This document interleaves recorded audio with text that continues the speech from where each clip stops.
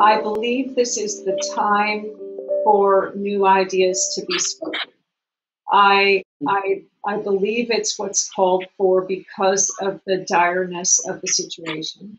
And I believe that it's that the discomfort of what's happening on the planet needs a match, and it needs to be matched by our willingness to be uncomfortable in bringing in the solution. It's never going to be easy. If it were easy, we wouldn't be in this state.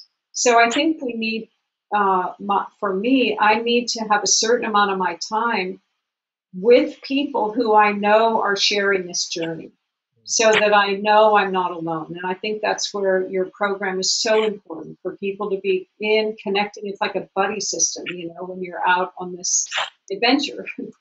And I think the other part is to know that sometimes just exposing somebody, if I'm not attached to somebody getting it the way I see it, it really helps in communication. And I think that's a lot easier said than done because there's a lot at stake, right? This old paradigm is very dangerous and it's very widespread. So people aren't awake to the possibility of what's really going on and needs to come to play.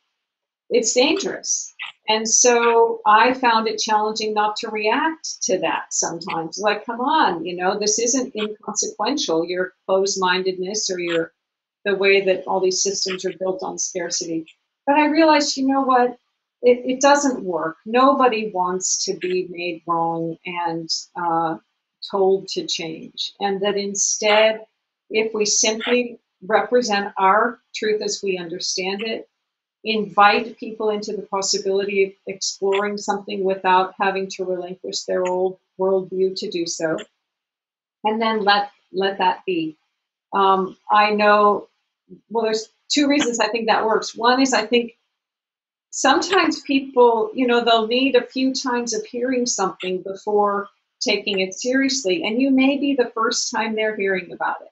So you don't see any reaction, or maybe you get a bunch of resistance, but you're setting the stage for another person to do it. And someone's going to be the third person, or there will be the third input. And it happens that more and more people are willing to explore consciousness in this way and science in this way. So I think for me, just being clear about it myself, and I'll tell you, the more I've learned, the more clear I am. I feel very sure that there is a new world coming, that we are in a transition, and I am honored to be a part of that. And when people are uncomfortable with me or with Thrive or with what we're talking about or whatever, it's like, well, luckily there are a whole lot of people who aren't uncomfortable with it, and I get to hang out with them some. And the others, there's always something you can relate to. I mean, that's the other part. That if someone has a different world, it's not because they want to mess things up.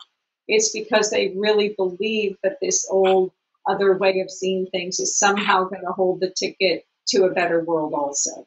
To be remember that, for all but a very small fraction of people, people want a better world. It's just a different idea about how to get there. And so it's more fun to hang out with the ones who have similar ideas about how to get there, but it can be more fruitful sometimes to hang out gently and honestly, transparently, and without agenda with others.